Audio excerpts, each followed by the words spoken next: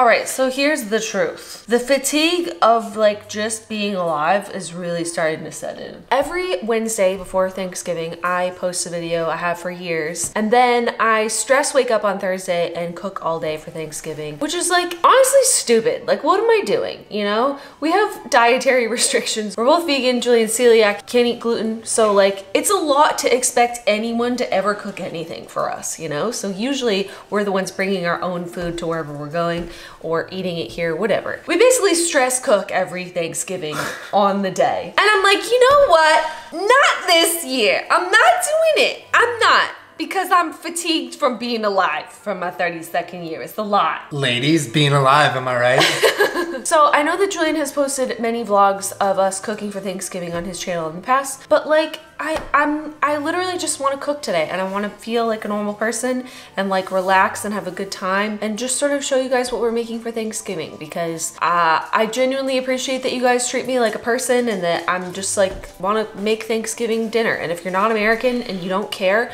just watch us cook something. Yeah, I think it'd be really nice to not wake up at the crack of dawn tomorrow and stress cook just because then you don't even enjoy Thanksgiving. You're just exhausted. And you're just like sweating in the kitchen. Sweating all day. I will warn you ahead of time. We're not making like any vegetables. Warning. We're not making any vegetables because I'm pretty sure any vegan can throw down some dank green beans, but I did not save all my calories so I could eat some green beans on Thanksgiving. Forget about it. We eat healthy all the time. It's about carbs, okay? We're cooking only the necessary stuff, which is carbs and carbs and carbs and carbs and more carbs. Carbsgiving. So you just made the food pyramid. I did, I know. So I think we're gonna start with dessert. We're making a beautiful apple crisp because we have made vegan gluten-free pies in the past, and honestly it's so much work for such a mediocre product, it's not even worth it. So just skip to the apple crisp and give me something good that's way easier times a million, right? Why are you taking the stickers off? We're not gonna eat the stickers. But it's good, I like it. It's so nasty. Okay, here. You don't have to log your food if you eat the barcode. Prove it. Oh. Spit it out.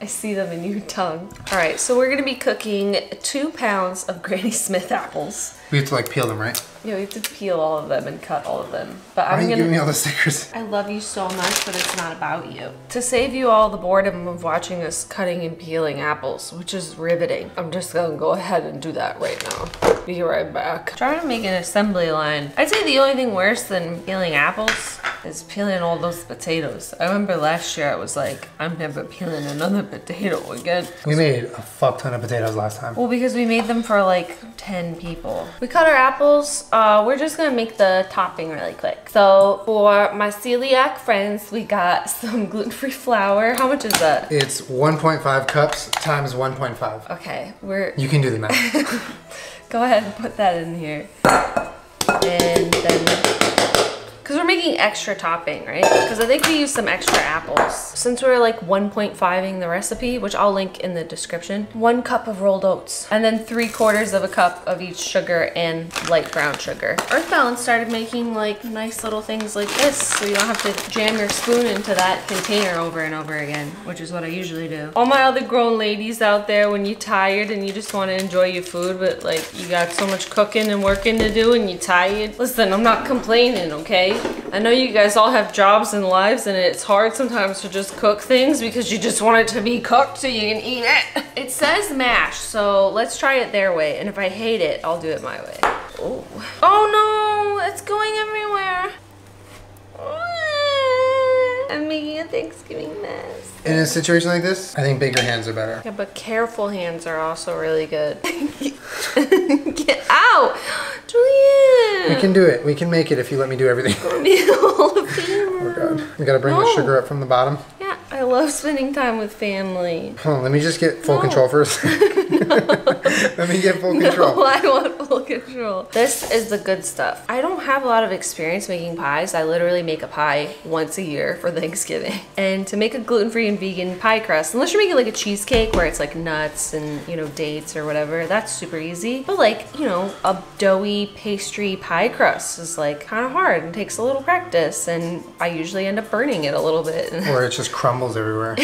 And it's just like sort of on the apples anyways. I feel like apple crisp is just like the best of both worlds and is so much easier. And it's like messy already, so you can reheat it in just like a gloopy pile instead of trying to worry about getting perfect little pie slices, which is a pipe dream. All right, so our topping is done. We're going to cover the apples in, I think this recipe calls for orange juice, which is why I picked this one. Do you want to get the apples ready? Yeah.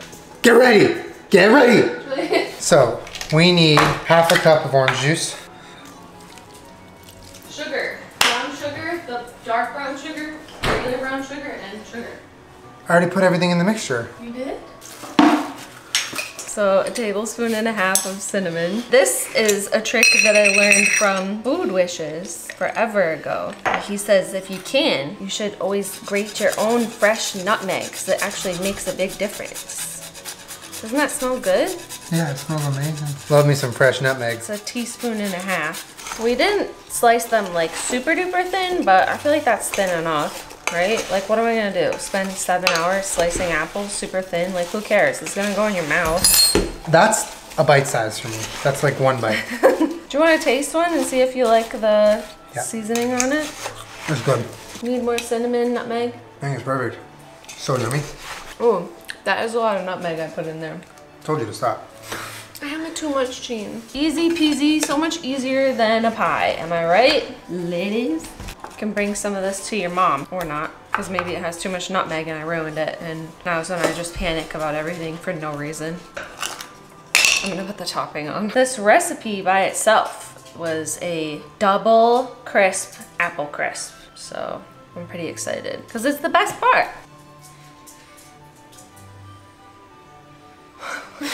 It's so nice, like, to know that tomorrow on Thanksgiving you don't have to wake up and make a dessert. This is so much topping.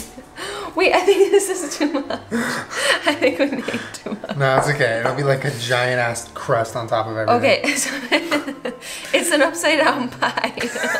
I don't know why we're packing it down.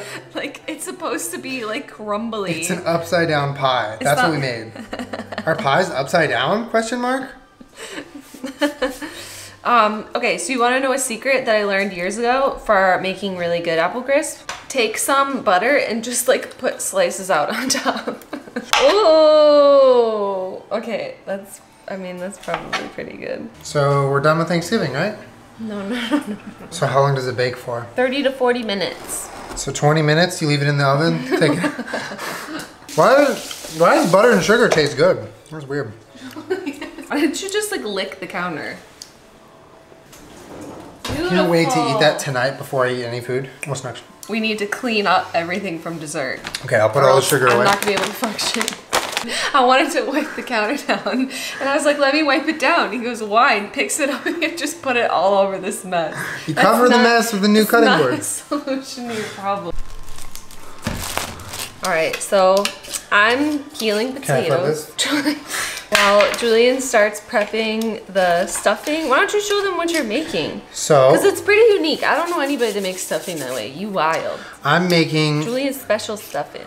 Well, I just kind of like do a little bit traditional, but then I kind of add whatever I want. So we're doing onions, celery, and like bread that I'm chopping up into cubes. It's not bread though, they're bagels. Well, yeah, so they're little bagel thins. These are what I like to use for stuffing because it has like the everything bagel seasoning and it's just easy to cut and prepare. And then I'm adding some Beyond sausage because this is just the best thing in the entire world. So we've never done it with that though. I'm excited. Well, and also we have bacon bits, which are vegan because they're made out of soy. It doesn't make them good for you, but it does make them tasty. I'll just be over here peeling potatoes until I just want to cry. It's beginning to look a lot like a lot of work. Remember when you were a kid and you just like showed up and all the food was just like made for you? Yeah. There's a whole bunch of like, get out of the kitchen, there's too many people in here, and you were like, all right, so sorry. Well, to be fair, that was your childhood, not mine. I was in the kitchen. So I have started the stuffing officially. Julian is adamant that he's not gonna use a recipe. He's just gonna make one up. I thought that you had to toast these, but I forgot that we're not making croutons, we're making stuffing. So I'm trusting you. You're gonna have the best stuffing you've ever had, I'm telling you. So right now I have the sausage on the pan. After that I added some onion and celery that I chopped. And so once that's done, I'm gonna put that in a bowl with all of this bread, not a bowl, that big pan with all this bread and then add some butter and stock and seasoning. And then that's how I don't even know if that's how you make stuffing. Well, that's how I'm gonna make it, so. So the link will not be in the description of this recipe. The link will be in my mind. There is no link. So this is the pan for making stuffing in. So I'm going to get this butter ready. So what you're gonna wanna do is you take a pint glass. Oh, Julian, that's gross. I got this much butter. That should be enough, right? I keep wiping my hands on my apron. I fucking love aprons, dude. So this is the sausage, onion, and celery mixture. I'm adding it to all the bread. Ooh. I'm gonna add some rosemary, thyme, and salt. Ooh. Okay. Wow. I'm gonna mix it around. So we're just gonna do like about a cup, I think. Oh. Damn, you're really out here just doing whatever. Sometimes I put stock in my Hydro Flask when I go work out so that I'm getting salt and flavor during my So workout. disgusting. And also hydration. It's a savory Gatorade. Savorade. Then I'm gonna put the butter. Oh. Or is it orange juice? Julian, it's so nasty. So you're gonna bake this at however many minutes you want, at however many degrees you want, whatever oven you want, or you don't have to bake it at all. And last but not least, this is our protein of choice for Thanksgiving. I'd say that Julian has pretty much perfected this over the years. A lot of you might be like, oh, it's sort of like, it's vegan chicken. But if you add like enough like rosemary and sage and thyme and stuff in there, it really starts to taste like turkey seasoning. So we're gonna do a bunch of the flour tonight and then just make a little bit of chicken tonight so we can show you and eat some, probably. Yeah.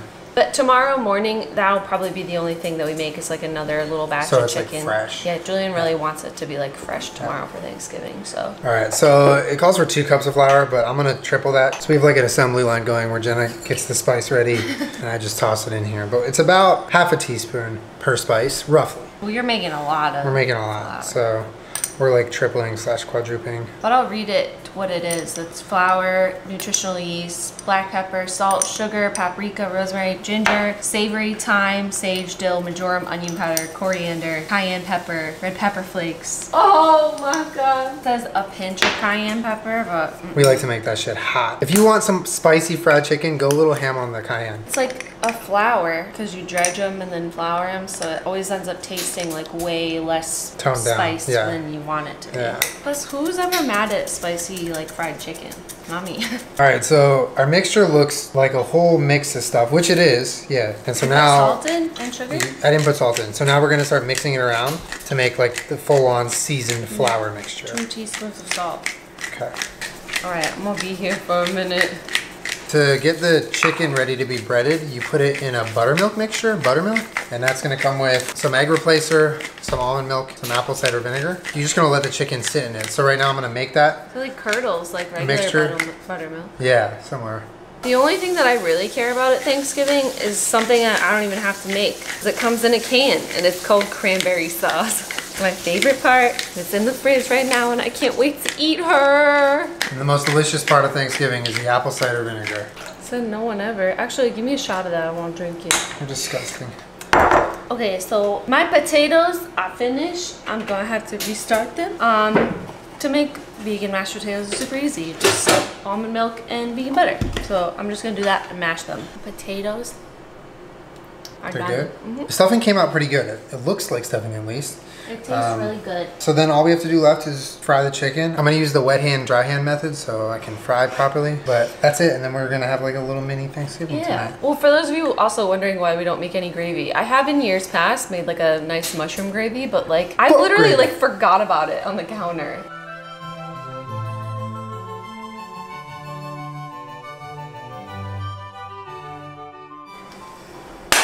Happy Thanksgiving. Happy Thanksgiving. We'll have a mini Thanksgiving right now, and then we'll have a good one tomorrow. Yeah, mini Thanksgiving now and real one tomorrow. I think the nice part about this is that we tasted the flour dredge, and it could totally like use more seasoning. Yeah. So tomorrow we can just add more spices. Go crazy on that fried chicken seasoning. It is way, way, way less than you think it is. We just finished everything. Apple crisp, potatoes, stuffing, and fried chicken. No bullshit. All just things that you want to eat. And all this things is you want to eat. And Jenna's the cranberry. only thing that I care about. I don't get that. Whole cranberry sauce. Oh. Honestly, Whole Foods kind of played me because this is like not really whole berry. It's sort of just like the jelly kind, but it's so good. Are you eating that by itself? Yeah, you're not gonna eat any. It's all from me. What are you making, dog? Some sriracha mayo. mango. Did you put maple syrup in it or just? Yeah. Oh, so it's like, no. That's like what you put on chicken and waffles. I'm hungry. And there you have it. A nice vegan gluten-free Thanksgiving meal with absolutely no vegetables because today's not the day. Every other day is the day for that. But today, I like pepper on my mashed potatoes. The sausage and the stuffing is insane. It's good, right? That shouldn't be allowed. That shouldn't be allowed. Oh my God. It's not rude to eat with your hands if you made it and it's in your house. That's a fact. That is so good. It was really good. And we don't have to cook tomorrow. We get to roll out of bed, be in our pajamas, do whatever we want, and eat our food. For the first time ever, I don't have to stress cook. I was saying, I've literally never cooked on a Wednesday to where Thursday was just like, you don't have to do anything. Have a good time. Well, like, It's always like wake up and cook. Yeah, we're gonna cook a little bit, but we don't have to like wake up super early and get everything done by 12 so we can go somewhere, you know? And honestly, a cool part is that we got to share like what we actually did for Thanksgiving with you guys in time for Thanksgiving, not like after the fact. Yeah. And I know a lot of you guys are like curious about what we eat. Same thing as you do, just a version that I like. Plus, like, this is a lot of work and effort and like years of trial and error. I would never expect someone to like cook this for us, so that's why we always cook and bring it wherever we're like. Exactly. Don't worry about us. We'll BYOF. We're gonna have some coconut bliss. Oh, that's what the crisp is looking like. Apple crisp me mummy. How is it? It's so good. Is it good? It's hot. Be careful. No. Julian. It's steaming. It's so good. God it's like damn. all the best parts of a pie without any of the stress of the crust. Yeah, but it's like crunchy and tasty and like all the stuff that you like about an apple pie. A little heavy on the nutmeg. I love how that recipe seems so ridiculous with the crisp, but like every time I've ever made apple crisp, I'm like, I wish I had double this crispy stuff on top. That's what makes it so naughty and not good for you. Give it for me. Wow. Oh, hot. You always preach to me not to eat before it's cool enough. I have a sensitive mouth.